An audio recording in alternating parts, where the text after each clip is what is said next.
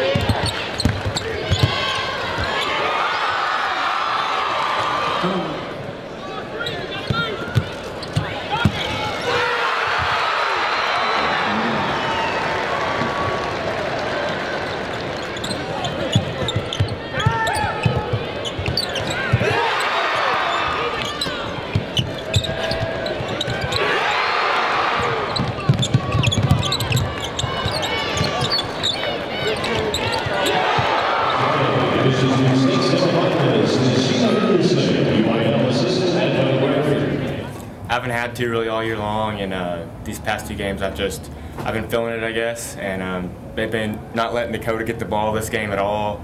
The last game he got in foul trouble, so I just took it upon myself. I thought I needed to score a little more points. I always will have faith in them. They got one more game to prove that, and they will again. I have faith in them, so it's just one more game. We got to shoot like that again.